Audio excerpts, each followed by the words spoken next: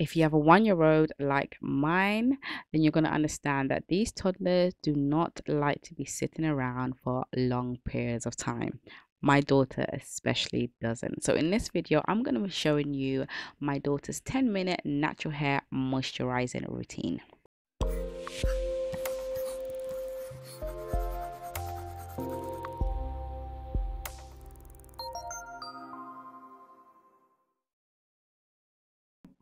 Hey NC fam, welcome back to my channel. Okay, so what I'm showing you right here is my daughter's new growth. This new growth started to happen around the age of 11-12 months, and the hairs go right around the perimeter of their head. Now this happens because their head size, as it increases in size, new hairs will sprout around the perimeter of their head. It's new growth, it is not breakage, nothing for you to worry about, but it's really, really important that you moisturize this area well, which I'm going to show you.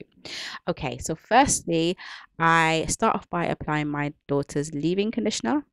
I work that into her hair, and by the way guys, I'm only doing 6 plaits and that's it.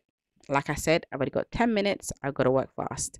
Okay, so now I'm applying the cream around the base of her hair. The base of her hair tends to get a little bit dry sometimes, and also the new growth around the perimeter is usually a different texture and can be dry as well. So I really want to make sure that I'm moisturizing those areas really well to avoid breakage. And now I'm applying her butter as the final step to help with moisture retention. As always, I'm taking my time to work that in. Now I like to release the new growth out of the plait or from that section before I plait it, because it's very fragile. I don't want any tension, I don't want it to break off, so I release it and then plait it. Now of course it doesn't look neat, but my concern is not allowing those areas to get dry and to break off, so that's why I've released it from the plait. By the way, guys, just in case someone's judging my partings, because I know someone will, I wasn't trying to make her partings neat. Like I said, this isn't about doing a neat style. We're not going anywhere. I've washed her hair. We're at home. I need to work fast. I've got 10 minutes before she decides that she needs to leave the seat. So literally, it's just to put her hair into a quick protective style, and that's it.